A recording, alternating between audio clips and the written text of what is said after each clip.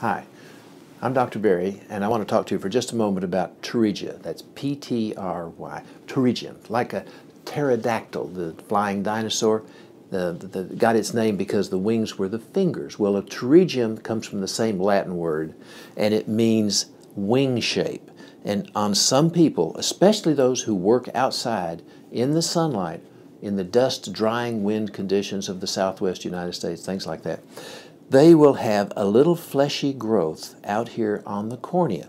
And the cornea is the window that you see through. If this little fleshy growth covers the pupil, you can have very bad vision and a perfectly normal eye behind this little growth. It's not a cancer, but this is unregulated growth of the conjunctiva, the skin over the white of the eye, replacing the skin over the cornea, pushing it out of the way.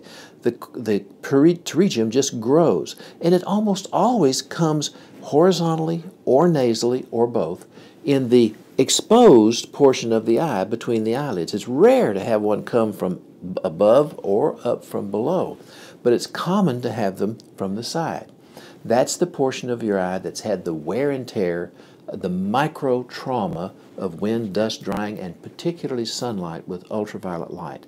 We think that the ultraviolet light has somehow damaged the contact inhibition of the conjunctiva, and it doesn't know when to stop growing. Contact inhibition.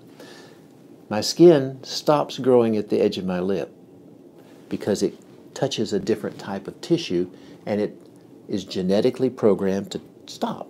It is inhibited from growing further by the contact, hence the name contact inhibition. And the lip skin stops and doesn't grow where the mucous membrane is inside your mouth. The same thing happens in your eye. The conjunctiva grows to here, the corneal epithelium grows to here, and they stop when they contact each other. If you damage that genetic structure with continued years of outside work, sunlight, things like that, then the conjunctiva loses contact inhibition and it grows over the cornea. You can remove it. It's a surgery to remove it. The big problem with the surgery? Recurrence. They tend to come back because we, in many cases, have not changed what the person's doing. They're still outside. Agricultural workers in the southwest United States, Arizona, places with lots of sun exposure, may have a pterygium removed, and then 2 or 3 years later it comes back. They remove it again repeatedly. If you're still doing the same stimulus, you may get the same response. Pterygia can be removed, and they should be removed before they get so far out that when you take them off, you have a significant residual scar. You do lose a little clarity of the cornea when you remove a pterygium because you've got a little fine scarring, at least. And if you have a recurring pterygium, so it's a second or third operation, you get more scarring. It's harder to do.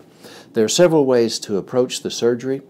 My favorite is to do a conjunctival autograft, which means go up under your lid, get some fresh conjunctiva that hasn't been exposed for years to sunlight, take off the pterygium back onto the white of the eye, and put a new layer of virgin conjunctiva here that hasn't been abused by ultraviolet light.